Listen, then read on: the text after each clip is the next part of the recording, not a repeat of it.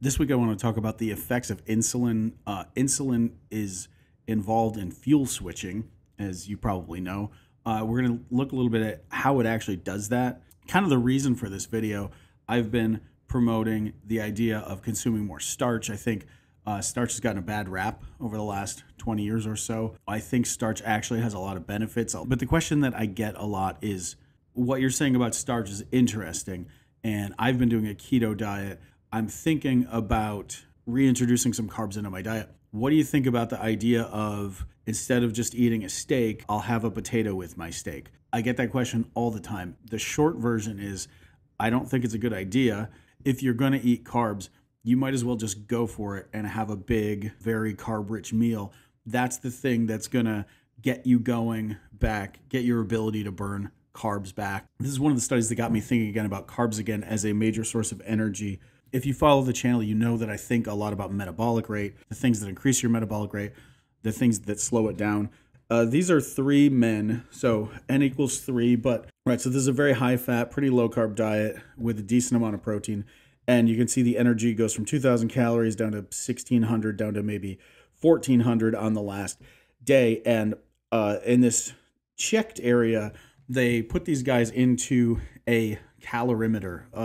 This is basically like a one-room apartment where the airflow in and out is controlled, and they can measure very precisely how much oxygen you're consuming and how much carbon dioxide you're exhaling. And from that, they can figure out your metabolic rate and what kind of fuels you're burning pretty accurately. And so their metabolic rate on the first day averaged around 2,400 calories. And then they go on this high carbohydrate overfeeding diet for about 7 days. You can see at the end, the last 3 days, they're consuming almost 5,000 calories of a very high carbohydrate diet. And this is their metabolic rate every day. So it goes from 2,400 calories on the last day of the high-fat, low-energy diet, all the way up to about 3,400 calories. Yeah, I'm looking at 2,400 up to 3,400. That's almost 1,000 calorie increase due to the fact that they're just feasting on all these carbs for 7 days. And so that kind of piqued my interest. And then here they go back to this protein sparing modified fast diet. So this is a very low calorie diet. You can see the calories go down to like 600 or 700. I think this is a ketogenic diet. 100% of the 1,000 calorie increase by massively eating carbohydrates was lost in 2 days of a protein sparing modified fast. Now they did gain fat during this period because they're literally just stuffing their faces with almost 5,000 calories of carbs a day. But I think there might be a happy middle here. And I think this idea that consuming carbohydrates can increase our metabolic rate over time is quite convincing if you look at a lot of the literature.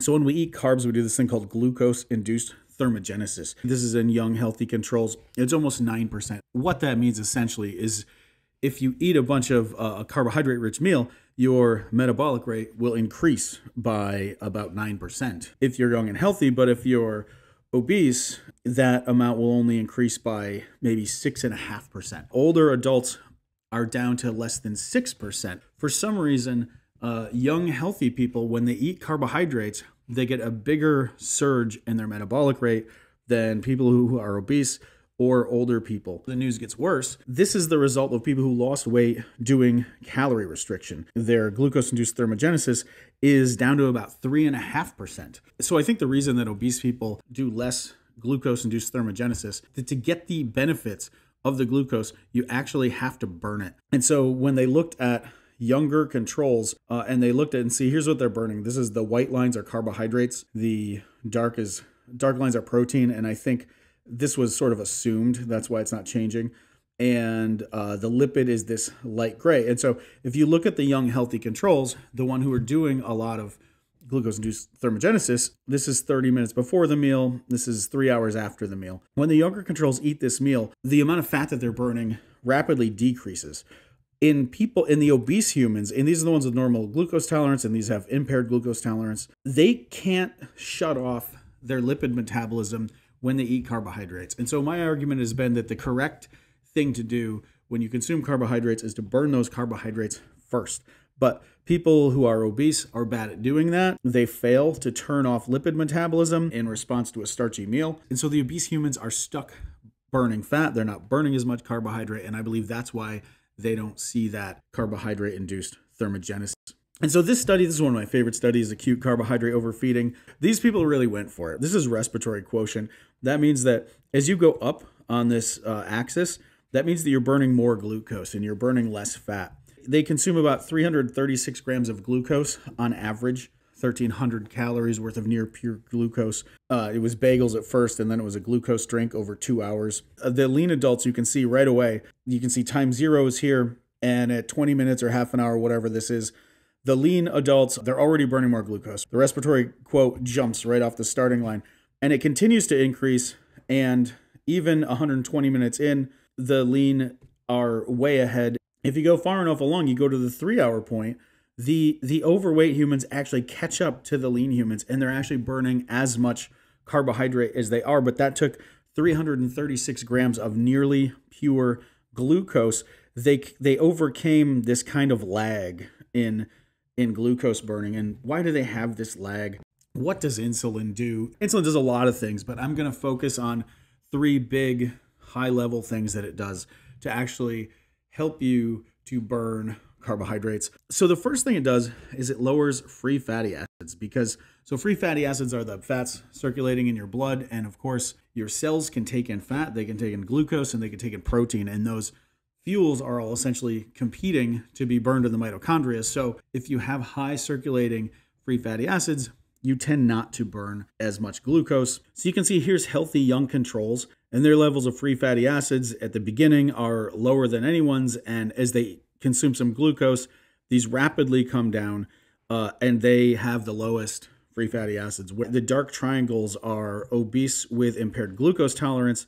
They start off quite high in these free fatty acids, and the free fatty acids do come down, not nearly as steeply, and they never get nearly as low. Here's lipid oxidation. And so as free fatty acids start to drop, fat oxidation stays high for about 30 minutes. There's about a 30-minute lag. The free fatty acids drop for about an hour. Lipid oxidation drops mostly between the 30-minute and the 90-minute mark. Here's a study where they took young women and they looked at, do they have the ability to clear glucose? This is an oral glucose tolerance test. Group A, the women in Group A were able to clear their glucose very quickly. They didn't even see a rise in glucose at the 30-minute mark after a glucose tolerance test. So these guys are just rapid clears of glucose.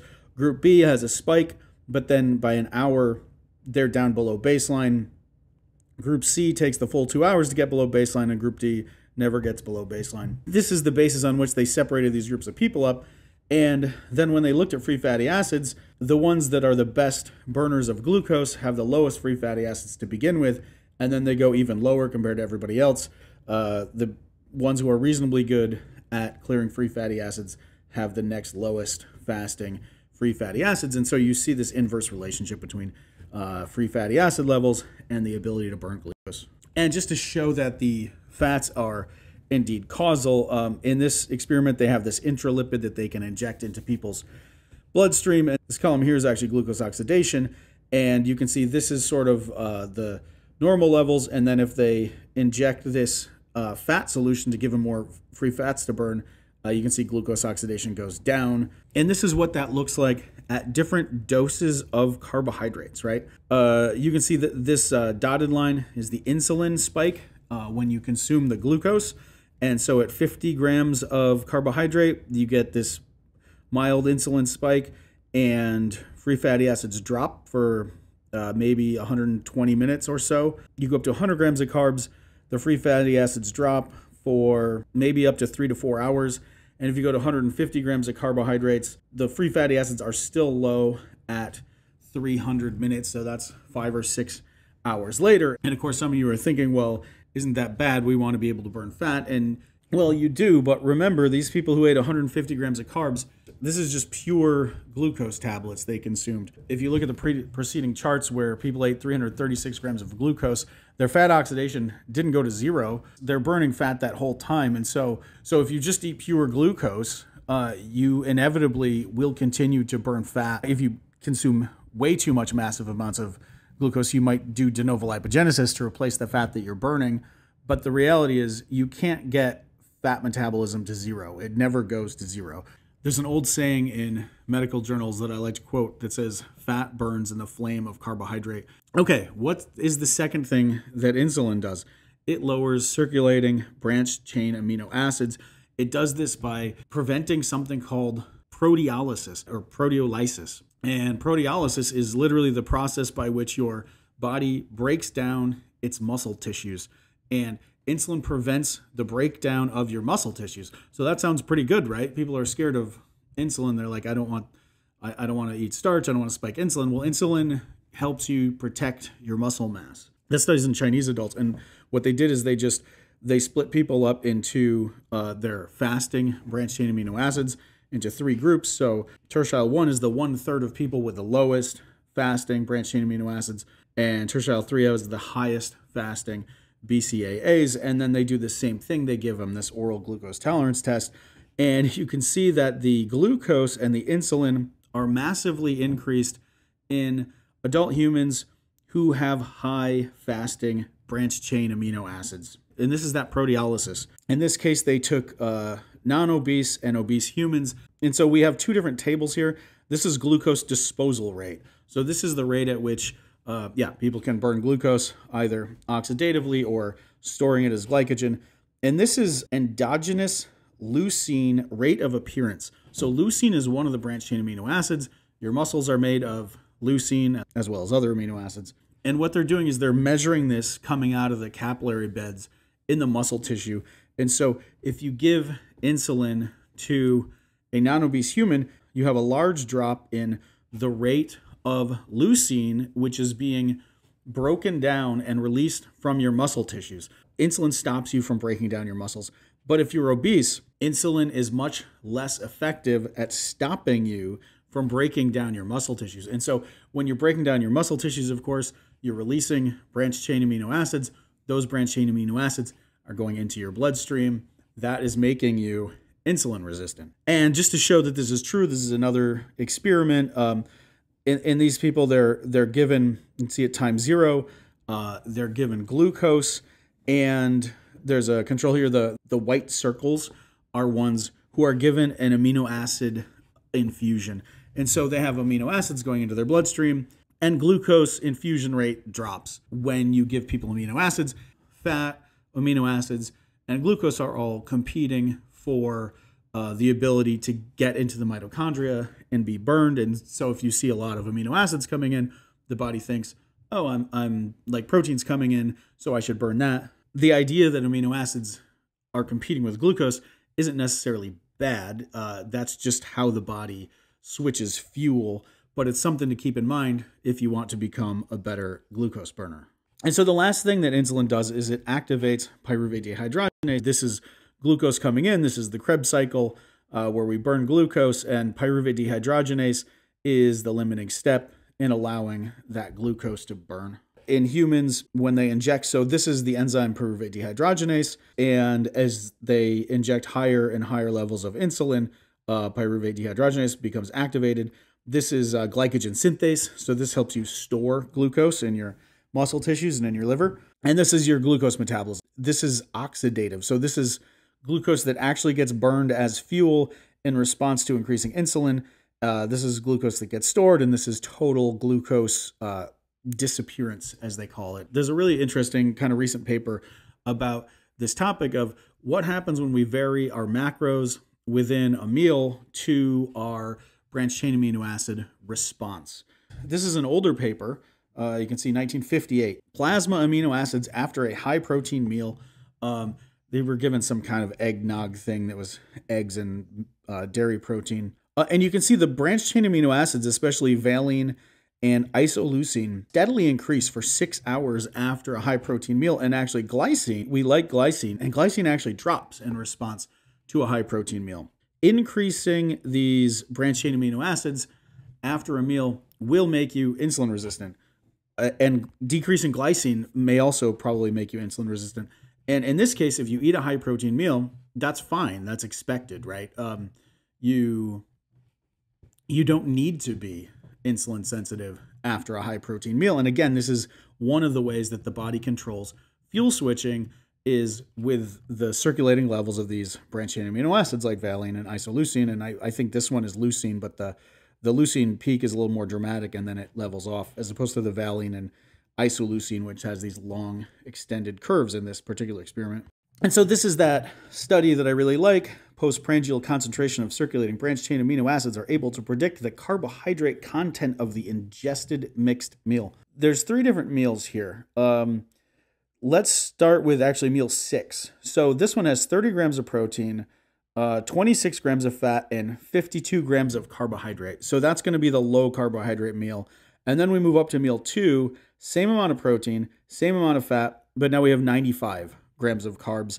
And then there's meal 7. So same amount of protein, same amount of fat, and now we're up to 180 grams of carbs. The actual things that they use to provide the protein, carbohydrate, and fat, I think were casein, dextrose, which is like a glucose sugar that comes out of corn, and sunflower oil. So not the best meal, but still interesting. This middle one here is the carbohydrate. And specifically, we're looking here at the curve for isoleucine. And so this is protein here. And what you can see is that meal 2, which has 30 grams of protein and 95 grams of carbs and 26 grams of fat, they're all being compared to that one. So the center curve and all of them is actually the same. It's that same meal. And then in this one, they added more or less protein. In this one, they added, well, less or more carbohydrates, and the same with the fat. And so you can see what happens with the carbohydrate meal first. So this middle one, of course, is medium carbohydrates. And if they reduce low carbohydrates, so if they go down to the 52 grams of carbohydrates, the branched chain amino acid response to that meal increases significantly, despite the fact that they both have the same amount of protein and they both have the same amount of branched chain amino acids in the meal. If they go to a high carbohydrate meal, this is the 180 grams of carbohydrates, you have a massively blunted response to the branched chain amino acids in that meal. The insulin response from that high amount of carbohydrates is really putting the clamps on the level of branched chain amino acids. If you start with that same meal, that same test meal, but then you double the protein, I believe this is 60 grams of protein, now you see this massively increased circulating branched chain amino acids after a meal. This meal is starting to look like, should I add a potato to my steak, right? I want to become a better glucose burner. Should I add a potato to my steak? Well, you're going to have this massive branched chain amino acid response to that meal because a potato is not a ton of carbohydrates. It's not going to give you anywhere near enough carbohydrates to suppress this branched chain amino acid. The steak is providing lots of protein and significant fat. And so adding a potato to that meal doesn't really do anything to help you burn carbohydrates. And this is just another look at this. This is a different study. They varied all of these. You can see the carbohydrate meal has 65% carbohydrates. The protein meal is only 37%. This is something like the steak and potato meal. The high-fat meal is down to 24% carbs, and there's an alcohol or meal served with alcohol. And you can see that out of the 4 diets, the carbohydrate meal is massively increased glucose oxidation. And of course, that's what you'd expect, right? If you eat carbohydrates, your body's going to burn carbohydrates. That's logic, right? Well, you can see the protein meal has 60% as much carbohydrates as the carbohydrate-rich meal. But at peak burn rate, in the carbohydrate meal, you're burning something like 2.5 times as much carbohydrate as you're burning in the protein meal. So even though the carbohydrate meal has way more carbs, you're still burning a disproportionately high amount of carbohydrates after the high carb meal as opposed to after the high protein meal. That protein is going to prevent you from burning those carbs efficiently. So these are all the studies that we've looked at, and I just put them on one page. And like I say, these come from 3 different studies. And you can see I actually lined up the 0 time points here, right? This one goes to -60, and this one starts at 0. So all the zeros are lined up. And then this one goes for 300 minutes, and the 300 minutes are lined up, and this one goes for 480. So the 480s are lined up.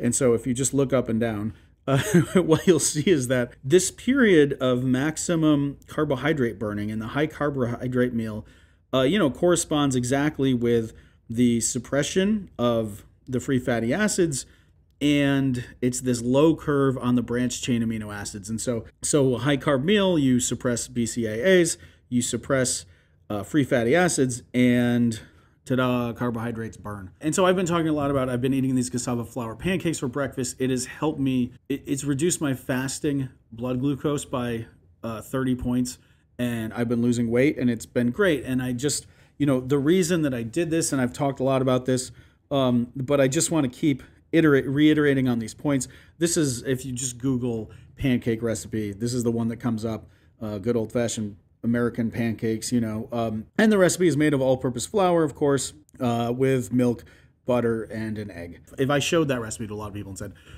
where does the protein come from in this recipe? They're going to circle the milk and they're going to circle the egg, right? That's actually not true. Most of the protein in the majority of the protein in this recipe comes from the all-purpose flour. Grains are pretty high in protein. And so if I was to make this recipe and eat half of it, I'd get 620 calories, 18 grams of protein, and about 4 grams of branched chain amino acids, and about 76 grams of carbs. This is the pancake recipe I've been making. So when I go to the cassava flour, the protein from that flour goes from 10 grams down to 2 grams.